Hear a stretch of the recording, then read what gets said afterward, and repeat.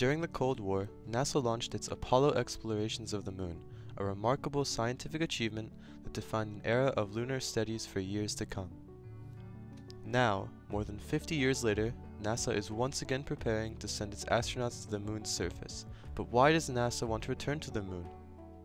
First, the Moon holds crucial answers to fundamental questions about our solar system and beyond. Scientists believe studying the Moon's geology can unlock mysteries about Earth's early history and explain the formation of other celestial bodies.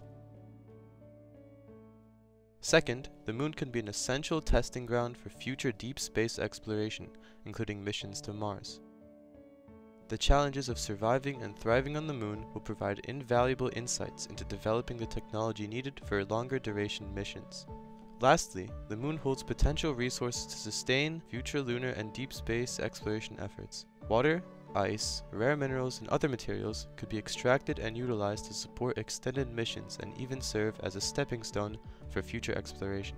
In essence, NASA's return to the Moon isn't just a nostalgic revisit to the past, it's a strategic move to propel humanity into the future of space exploration, unraveling the mysteries of the cosmos and paving the way for journeys beyond our lunar neighbor.